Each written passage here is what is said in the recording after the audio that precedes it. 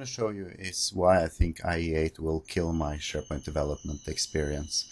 One of the methods I use when I test usability is that I have two windows open, two separate sessions of Internet Explorer, and then I log into one of them as an administrator and the other one as a user, and then I can make changes as the admin and test those changes as the user.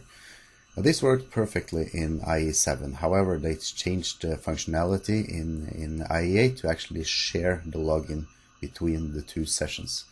So here I have two windows, two separate sessions. Both are logged in as an administrator.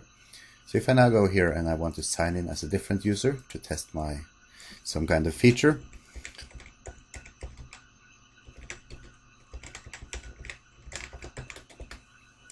you see that I could get signed into this window as the student user. However, in the old window, or the other window, when I refresh this window, you see that this session was also logged in as the student. And similarly, if I go to sign back in as an admin,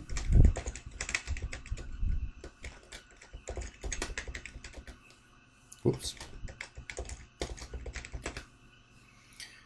you'll see that when I refresh the page, I'm in as an administrator, and the same applies to the other page. I'm now logged in as an administrator. And this sort of makes it really difficult to test usability, because I now have to keep logging in and logging out and logging in and logging out in order to actually test the features that I'm developing.